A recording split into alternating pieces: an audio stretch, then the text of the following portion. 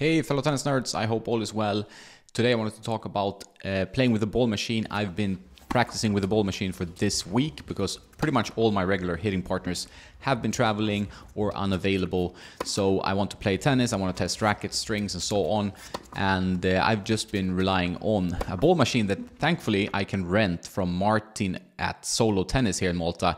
He actually picks up the balls while you're playing and he handles the machine. So that's a big benefit and it's pretty cheap as well. So a great service, thanks Martin for that. And I'm going to keep doing sessions.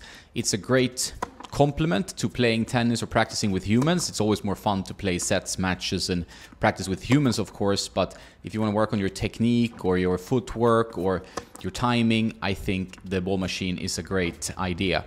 And there's a hyped up slinger bag right now that's everywhere. I haven't tried it myself, but there's a review on this website, tennisnerd.net, and my YouTube channel by Henrik, so check that one out. But we use the Tennis Tutor, which I found to be an excellent machine. It does the oscillation, spins, different velocities and so on. So everything you need really to get going and start also moving, because if you're just hitting to a static place, it's not so much fun. And I like to have a really good workout as well. So if the ball can move around a bit with different spins, that makes me happier, although it's a very grueling exercise. And I've been testing different strings and rackets. And I think that's a great tool to do that because you get a really focused sensation on how it feels when you hit the ball and how the ball is going through the court or what kind of spin you're getting on your shots, because you're getting the ball kind of in the same place from the machine and with the same spin and the same speed. If you set it up that way, and then you can really see what happens to the ball, the sound and so on. So been testing a bunch of different rackets. Must say the E-Zones were the most powerful, where the ball just exploded off the string bed. Such fun to play with. Sometimes an issue with control, a little bit of a muted response, but those rackets are just excellent. The E-Zone 100 being the easiest to use, big sweet spot, feels natural even on the one-handed backhand to me. And the E-Zone 98 requires a little bit more from the user for more advanced players. For the one-handed backhand, I've been enjoying the Prestige MP 2019. My customized one, I just feel like that one works best for my game.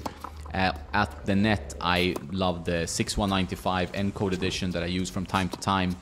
And the most versatile racket I tried over these couple of days that I played with the ball machine was the Head Speed MP 2022. Very versatile racket, does most things really well, no real weaknesses, and just like that one a lot, the Speed MP. I also like the Pro, but the Speed MP is a little bit easier to use, so that's a big benefit. It's been fun. I've learned something, I worked on my technique, and it's good for testing rackets and string. Let me know in the comments below if you're using a ball machine. If you're also struggling to find partners and coaches and so on, check out Play Your Court, which has an excellent service for just this issue. And if you use my link, you will get 50% off a membership. Another way to support the channel is to buy a racket, string or shoe from Tennis Warehouse, Tennis Warehouse Europe or Tennis Only. I get a small commission at no extra cost to you, so big thanks. That is all for now. Have a nice day and don't forget to play some tennis.